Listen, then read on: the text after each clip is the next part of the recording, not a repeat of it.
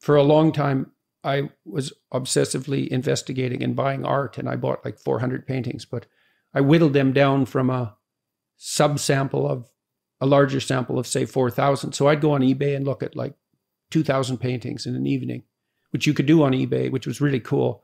And I got so the good ones, what I thought were good, would sort of pop out at me.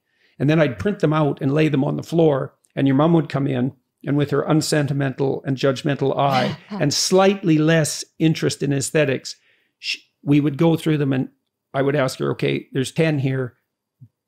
Get rid of the worst one.